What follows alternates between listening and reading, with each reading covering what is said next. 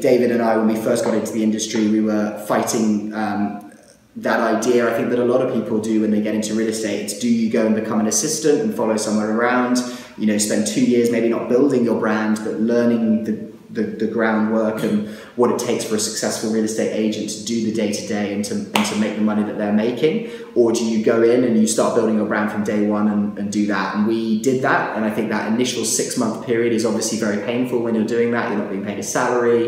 It's all about generating, you know, you're eating what you kill. So it's knocking on doors, it's going to events, it's socializing. And that first 6 months is definitely a bit of a struggle. We've definitely come into that in our sort of second year of business now, we've come into that sort of referral business where it's word of mouth, clients we've dealt with a year ago and now speaking to us. So I'm really, really excited for the future. The amazing thing is, because we're 50-50 partners, we're completely able to almost have a 48-hour day schedule. So I'll, if we have 2 things on at the same time, he'll take one of those, I'll take another. And so really it's different day to day.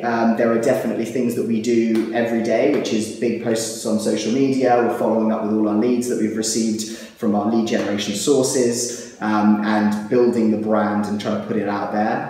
On top of that, obviously we're going to listing presentations, we're conducting showings on some of our listings that we have on the market at the moment. We have a $30 million residential target to hit this year, and we're just about on the $20 million mark now. So we have 2.5 months of the year remaining, and we've got to do another $10 million.